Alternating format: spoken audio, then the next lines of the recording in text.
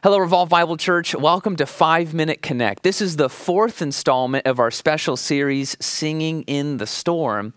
And to check out the previous 3 videos, I want to point you down below to check out the links there that you can visit and get caught up with where we're at.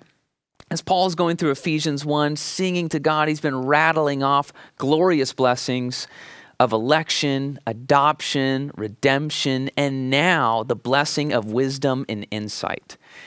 He's saying, God has opened the eyes of my heart. He's opened my mind to understand truths. And he's blessed me by his grace with wisdom to be able to live in light of those truths. But the question is, what in particular has God given Paul and every believer insight and wisdom into? Well, he goes on to talk about a mystery in verse 9, the mystery of his will. The word mystery literally means something that was previously not known, but now is known.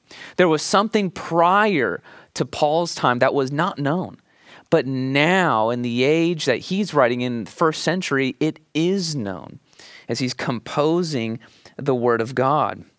But what is that? Well, it's revealed in verse 10. With a view to an administration suitable to the fullness of times, that is the summing up of all things in Christ, things in the heavens and things on the earth. What Paul is rejoicing about in his heart is that God has given him insight and wisdom into the second coming of Christ, that Jesus Christ will return. He will come back. And he will have all things summed up to himself. Literally, everything will be brought under Jesus Christ. Now, this is not referring to universalism. This is not referring to everyone being saved. This is referring to everybody and everything coming under the lordship of Jesus Christ. This has with it the picture that Paul paints in Philippians chapter 2, verses 9 through 11. Every knee bowing, every tongue confessing under the earth, on earth, and in heaven that Jesus Christ is Lord. As the Father has exalted him as Lord, Lord of Lords, King of Kings, Jesus has the highest name. He has the highest ruling position. Paul even comments on that at the end of Ephesians chapter 1, verses 20 through 23. But Jesus will come back, and he's going to come back to earth to exert that authority and that power over every living thing and establish his kingdom on earth. We call it the Millennial Kingdom. We haven't arrived there yet. That is when Jesus will come back. But what Paul is saying is he's rejoicing over the fact that God has opened his mind and his eyes to see that and believe that. And what hope and how grateful we're to be as Christians to know the future. Now, we don't know when Jesus is coming back. That's up to the Father.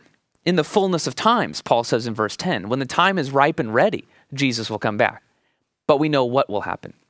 As our eschatology, our study of end times informs us, Jesus came down the first time as a lamb to be slain, the suffering servant.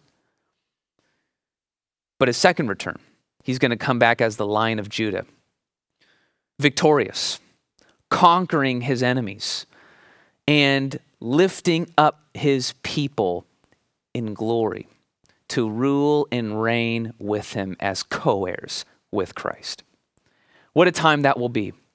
And church, let us meditate on that during these difficult times as there's chaos in our world, there's death and calamity.